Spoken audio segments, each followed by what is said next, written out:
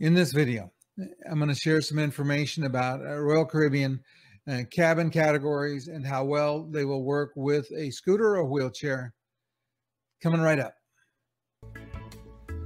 Our next cabin is cabin 8554. This is a standard balcony cabin. And again, this would work fine with a wheelchair or a scooter. The exception being is you would not be able to get the wheelchair or the scooter on the balcony, really. It's just not set up for that. It's a very nice cabin. Again, if you have some mobility and don't need the wheelchair or scooter all the time, you could put your scooter in the cabin and it would work okay. If you need the scooter or the wheelchair all the time, then it's not your best choice.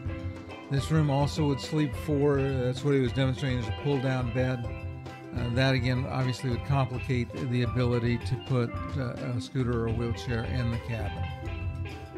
In another video, we'll tour our balcony, which was an accessible balcony cabin. If you got value out of this video, do me two favors. Hit the subscribe button and the notify button. That'll let you know when I create my next video. And then hit the like button. That lets YouTube know the content was worthwhile. Thanks for watching. We'll see you in the next video.